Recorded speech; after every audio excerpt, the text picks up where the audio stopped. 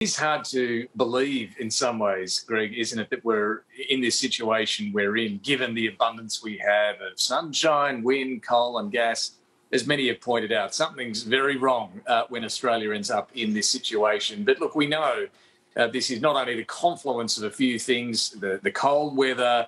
what's going on in Ukraine and what that's doing to the international resource prices, and the failures at old coal-fired power generators. We know that's the three factors behind what we're seeing now, but it is also, of course, this cumulative effect of the last decade of the failure to really put in place a market that can deal with these situations. Look,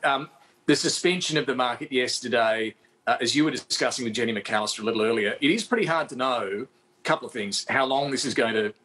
be required, and I don't think the regulators can really give it, and they haven't been able to give a clear answer on that because they really don't know. But secondly, what it is going to do to prices, because presumably the generators who are being required to put their